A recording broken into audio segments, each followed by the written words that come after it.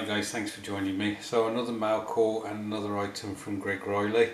When I was doing the Tempest, that build that was seemed to be jinxed, not only did I spill glue over the fuselage, but when I was airbrushing the camo on, I accidentally broke the airbrush. It wasn't operating properly, and there was a part that didn't. It was basically something within here, and it wasn't depressing properly to get the airflow through, and so I was messing about with it, and unfortunately I broke it. Now, of course, I mentioned this to Reilly, and I said that I'd got several pieces of other airbrushes, and I was hoping to cobble one together, which was the one that didn't spray too well on the destroyer build.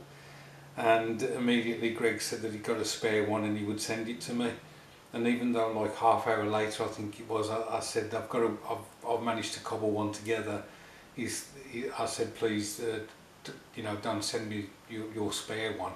He said too late, it's already packaged up and postage paid for Hermes to pick up tomorrow. So I've had this, I think I've had this for about a week or so now, and I needed to get round to saying a thank you to Greg, and as I say, this mail call. This is the similar airbrush to the one that I had, the one that I managed to break, and in fact Greg sent me that one as a replacement when I'd done something to the other airbrush. So I'm not particularly good at looking after my airbrushes, am I? It would appear. He's also included some other items in this, which I really appreciate. We've even got some of the rubber washers there, which is cool.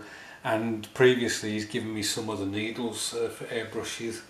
It really is something that I really haven't got much of a clue as to what I'm doing. You know, he's provided me with all this stuff, and you know, so long as he sprays paint in a nice uniform manner, I don't think I'll be messing about with them too much, and that's probably a good idea considering the amount of damage I tend to do to them. So thanks ever so much, Greg. I really do appreciate it, mate. You know, you come through for me again, especially as the cobbled together brush doesn't seem to be working too well, or it may have just been the paint that I was using.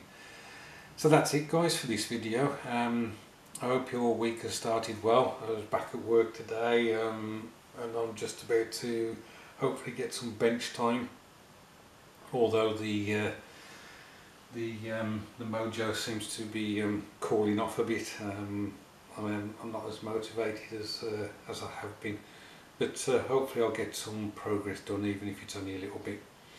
Right, look after yourselves, and I'll catch up with you soon.